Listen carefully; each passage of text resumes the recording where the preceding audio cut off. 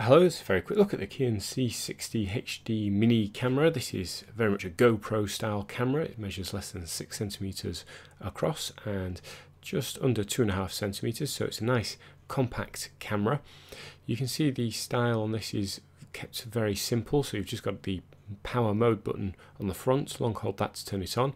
There is a screen on the back so you can see the shot you're lining up. Around the top there's the OK button, around the side you've got the menu select, and just on this side you've got memory card slot as well as the charging port and HDMI out. It's quite a wide angle lens. You can see the screen goes off automatically if you don't use it for a while.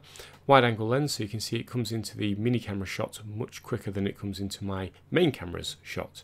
As well as the camera you get a waterproof case. The camera just slots into this and you still have access to all the controls, so once it's closed up you've got these buttons around the side. That still allows you to make use of all the controls. For example, you can select the different modes, so you've got video mode, you've got picture mode, you've got slow-mo mode, and then you've got the review mode, and you can also change the settings. This also has an adapter on the bottom which seems to be a standard GoPro type adapter, so I've got this C-shape holder and it slides on. That's designed for a GoPro, and it's also got Wi-Fi in, so if you're using this kind of adapter you could use a mobile as the screen.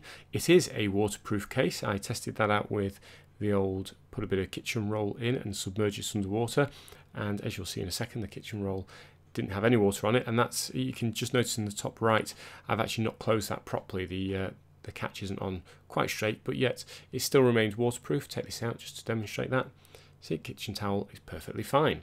You get a huge range of accessories with this, but unfortunately there's no case to put them in, and that's a real shame because there's so many. You're going to need to find a spare box. There is a small manual as well that comes with this, and that will help decipher what all the accessories do. You have to put them together in different combinations. Video quality is okay. It is a wide angle lens, so you do get a bit of fisheyeing around the side, and it will record sound as well.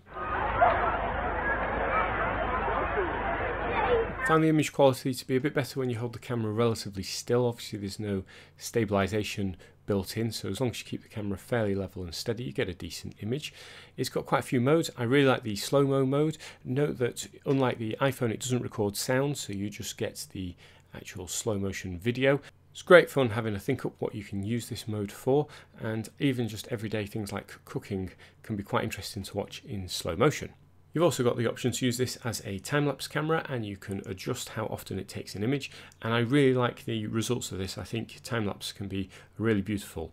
So overall I like this little camera. It's got everything you need to get started. Certainly costs an awful lot less than a GoPro. It's just a real shame it doesn't come with some kind of case or something to hold all the accessories in place.